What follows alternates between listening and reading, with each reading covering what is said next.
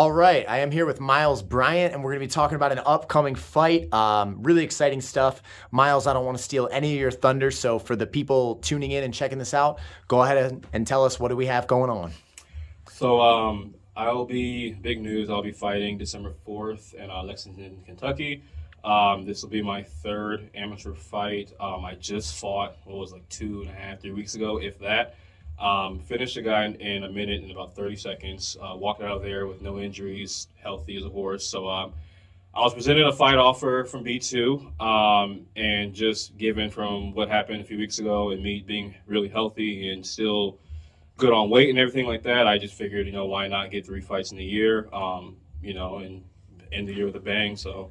So let's talk about the first fight you ever had. You were caught, you experienced defeat, and that's a difficult start to your amateur career, but then you went in your second bout, you performed, much better. You were able to implement your game plan, you were able to secure a takedown, finish with some violent ground and pound. So you've seen both sides. You've had the victory, you've tasted the defeat. What are the feelings and nerves like leading up to this next fight? Leading up to this next fight, I'm just more excited than ever. I genuinely feel like I needed that first loss to kind of just wake me up and just, this is real. Leading into my second fight, I was a lot more comfortable. I didn't have to cut, half my body in weight. So therefore, I was fighting healthy as well. And going into this one, I'm much more confident, especially after my performance a few weeks ago.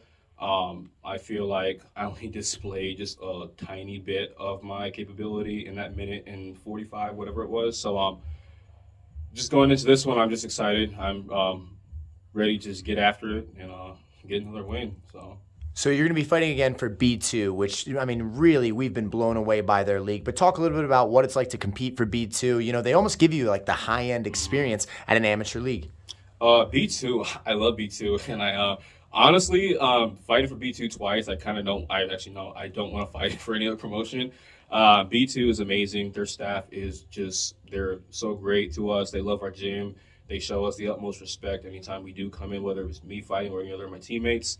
But B2 is just the premier fighting organization in the country, I feel like, especially with amies and professionals. They have shows literally every single week, so they give people many opportunities to showcase their talents and whatnot. So B2 is great. I love them. I want to keep competing for them and keep the ball rolling.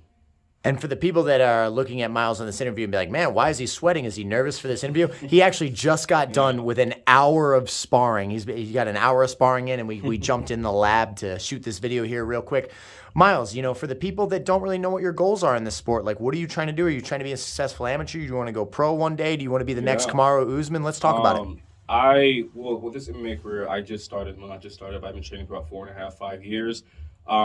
I want to legitimately smash every other single opponent of mine throughout this amateur career, whether that's 5, 10 more fights. I want to implicate just utmost dominance and then transition that into my professional career. I want to make it to the top. I want to be one of these UFC athletes here at the gym to just kind of motivate the younger upcoming athletes. To be that role model for anybody else, and just to keep going and keep striving. So the sky's the limit. This is just the beginning. It's my third amateur fight. We're gonna keep pushing and keep going, and then everything will take care of itself. So with no disrespect to your opponent, do you see this fight going any certain way? You got to see a tiny bit of information on him, but no real fight footage, no real training footage. All we know is he's a D1, athlete, or I don't know if he's D1, but he's a college rugby player, super athletic guy. He's a personal trainer. So he's going to bring the fitness and athleticism to the table. Is there any feelings you have about the opponent matchup, or are you focused on yourself? Not at all. I'm focused on myself more than ever. I need to go in there with a straight mind and a powerful soul, in a sense, and just fight my fight. That's the biggest thing that I've been telling myself lately, especially my last fight, is you just fight my fight. With that meaning fighting smart, using all of my tools, and just if there's an opportunity that shows, take it whenever I can, like I did the last one. We haven't seen too much on this guy. However, that's perfectly fine. There's a lot of athletes who, there's no film on, you can't really study them. So all in all, I'm just going to go in there. I'm going to take what he gives me, and we're just going to go from there. So Well, awesome. So one more time, give the date, the information for everybody that you know so they can tune in, and then we'll wrap this video up. Yep, so fighting for B2, December 4th in Lexington, Kentucky, with a fellow teammate of mine. I won't say any names, but we're going to go down there and handle some business, and we're going to head home. So sounds great, man. Well, thank you for joining us today, and we'll wrap this video up. Yes, sir.